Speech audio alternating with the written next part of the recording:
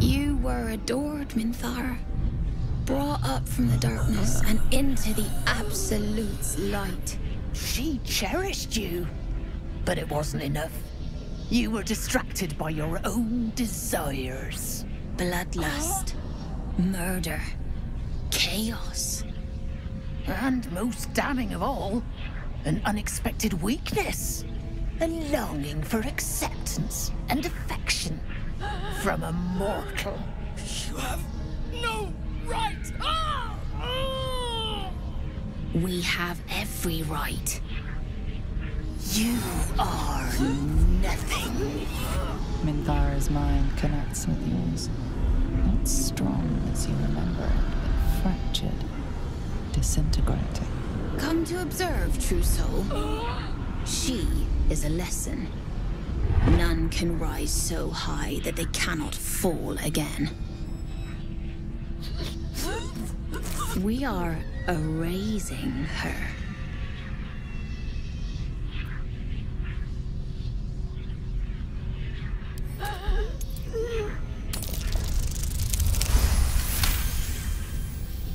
Yes, your authority is great. We can learn, watching you break what little remains of her mind.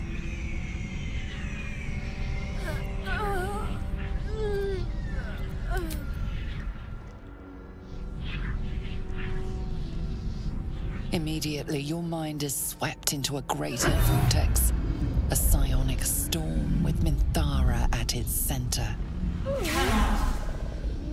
Hide. Submit. Embrace. Her torturers are not dominating her. They are destroying her mental defenses and exposing her to something else. The Absolute.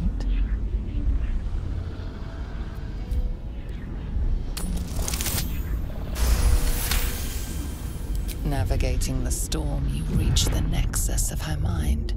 It is a wound, bleeding raw emotion and shattered memories.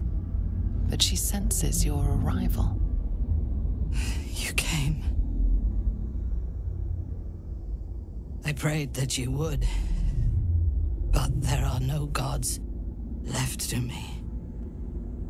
This thing that speaks inside me, it has all but destroyed me. But it fears you. Even so, I cannot resist it while my tormentors live.